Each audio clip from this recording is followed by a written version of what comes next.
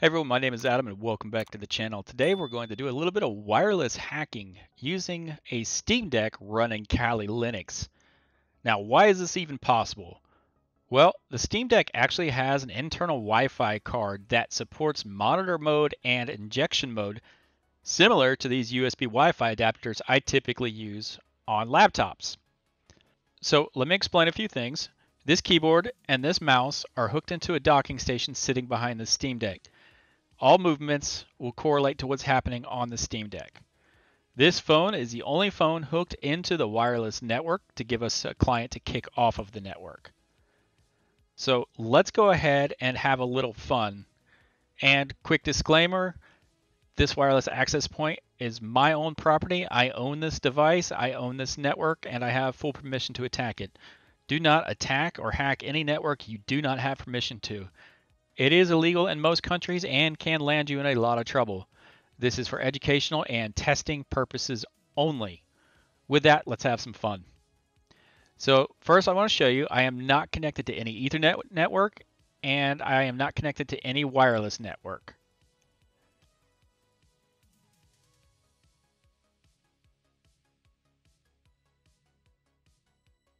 Let's make this larger. And we're going to go to root. The first thing we need to do is identify what interface we'll be working on. We can do that by typing iwconfig.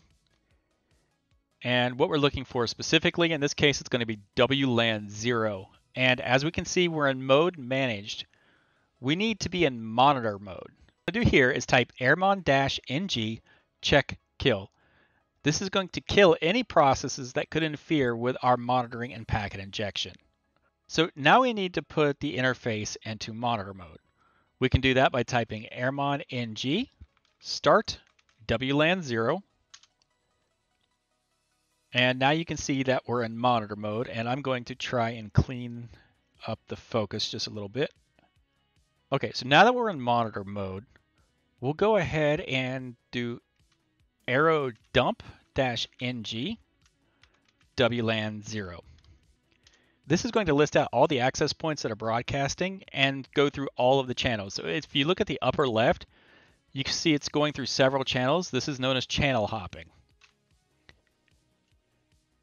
Now, I run a mesh network. I have 3 nodes, so I will have 3 different MAC addresses. And as you can see, the CC Labs guest WAP currently are showing 2. And I needed to show all 3 because I don't remember which one is the specific one. Let's rerun that real quick. There we go. Okay, so now we need to determine what channel our network is sitting on so we can target it more specifically. If we take a look at the top, we can see CH. This stands for channel. If we go down here, we see that CC Labs guest WAP is sitting on channel 9. All 3 nodes are sitting on channel 9. So what we want to do is we want to filter down to channel 9 specifically. So we're going to do the same thing like we did before, except this time we're going to do tac C for channel, and then we're going to do channel 9. Now we're looking at just channel 9.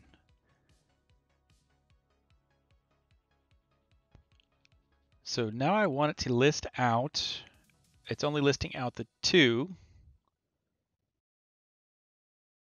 Let's see if I can get it to list out the 3. There it goes. Okay, and I'm quitting by hitting Control C. So as you can see, there's 3 different MAC addresses, 4.2, 3A, and 3E. What we want to do now is create a capture file, and we're going to do that with the arrow dump as well. So we're going to do arrow dump-ng, again channel 9 because that's all we need to listen to, -W to write the file. We're going to call this CC Labs WAP -D. Now we need the address, so we're going to just go from top to bottom, so we'll do 4.2.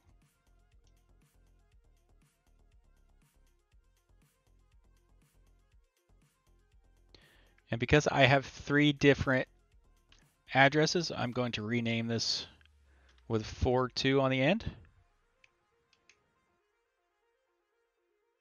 This is on WLAN 0. And we're going to run this. So what we're looking for here specifically are two things. The top left with the BSS ID is the current access point we're trying to listen to. Below that should have a correlating address. Station will list out what's connected to that MAC address.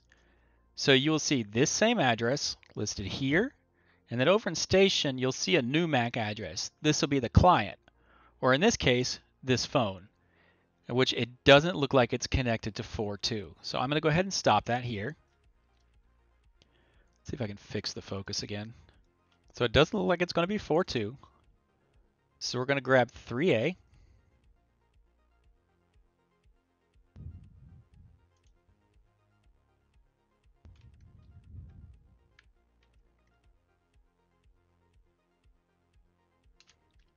And I want to change the file name to 3A. And we'll run this. Okay, as you can see now, Station appeared. That's going to be this phone. So now what we need to do is with this running, we need to get a WPA handshake, and we'll know if there's a successful handshake as it'll be listed up here. So I'm going to stop this real quick. That's not what I wanted. And I want to grab both of these.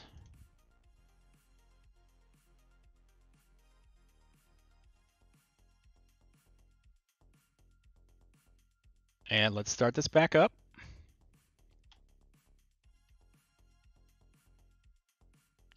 We're going to open a new tab.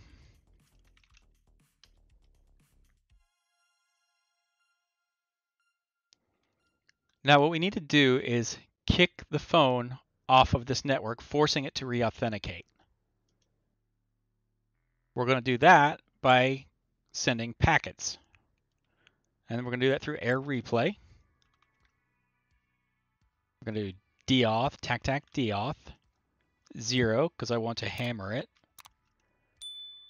And then I'm going to do Control-Shift-V. Come back here to the beginning. We're going to do tac A for the access point. Tac C for the client, in this case the phone. And we're on WLAN 0. So we're going to let that run. And we'll come back over here.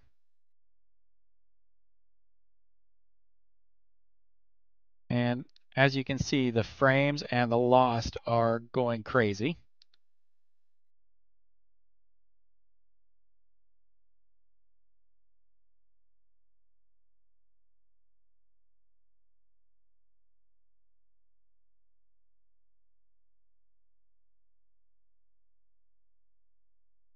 Okay, so there you go. What it took is roughly 8 minutes. I've gone ahead and sped up the video up into this point, but I left everything intact so you can go back and watch it in slow motion if you want to watch it for 8 minutes.